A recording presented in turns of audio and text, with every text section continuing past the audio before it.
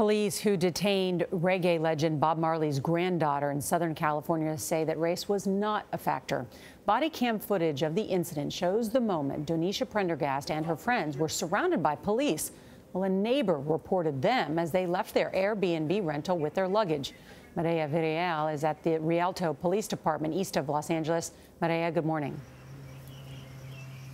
Well, good morning. Donisha Prendergast has hired an attorney and says she intends to sue the Rialto Police Department. On Instagram, she describes being left shaken by the encounter, and she wrote in a post that she was left in a very unstable situation. She said, "I got surrounded by police for being black in a white neighborhood."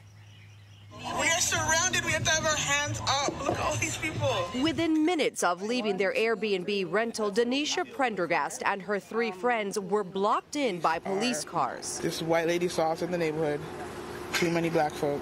Officers were responding to a 911 call last Monday about a possible burglary involving 3 black people and 1 white woman. No, we're taking our suitcases out of the house. Right, they said like luggage and stuff. Because there's 3 black people in the neighborhood, of course. Police let the group go after confirming their story 22 minutes later. It's about to be cleared up, and you guys are going to feel so sorry. On Tuesday, Rialto police released body cam footage to counter perceptions on social media that officers acted inappropriately.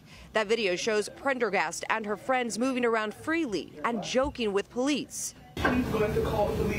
You guys are amazing. You're so quick. Police also followed up with a 911 caller, but only released the audio to protect her identity. I wasn't in no jail, I was just being observant. Interim Police Chief Mark Kling says his officers are being criticized, even though they were courteous and professional. Social media is really a challenge to a lot of police departments, and it's because of the inaccurate information that just is like lighting a wildfire. They're literally my first guests.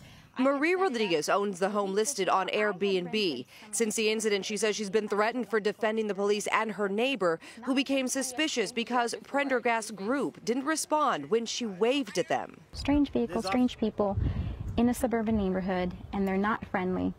She called the police, and I don't blame her. That neighbor did not want to go on camera, but she did tell me off camera that race had nothing to do with that 911 call that she made. She says the neighborhood has had a rash of burglaries over the last several months, and that's the exact reason why she called. She actually saw an Amazon delivery truck leaving Rodriguez's home just a few minutes before waving to that group. We did ask Prendergast and her friends to talk with us for this story, but they declined to go on camera. Mireya, thanks. Mireya, thank you. You know, it's so easy to jump to race on stories like this, but when you look at it, the neighbor was concerned. She called the police. They had the body cameras there. It seemed like the police were being very respectful and that it was a good exchange between the two. We live in such volatile times where you instantly throw race at something, but looking at that, I don't see how you can draw that conclusion, looking at what we just saw. Yeah, a lot of hurt feelings, but I think, you know. And maybe when police, you know, this in the case, the police did their job. That's right. I think they did. And when you're renting out your house, let the neighbor know, so when they see people there, right, that are not you. That's a really good point, John. It's news you can use. FYI, you're going to see different people walking in and out. It's not going to be me for the next week.